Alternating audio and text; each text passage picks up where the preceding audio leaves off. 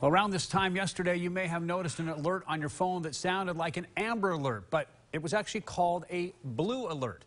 TBI began issuing Blue Alerts in 2011 to spread important information about violent criminals who kill or seriously hurt law enforcement officers in the line of duty, or to help find a missing officer where foul play is involved. Blue Alerts use the same statewide infrastructure as Amber Alerts. Yesterday, some may have been frustrated about receiving duplicate Blue Alerts, some during the overnight hours. The TBI says it's a problem they're working on.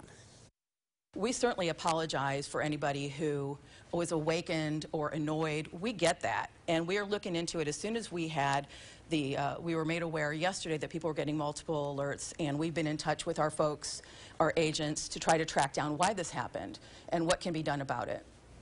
We think it's very important to be able to provide these alerts, so we don't want people to have to feel like they have to turn off their phones.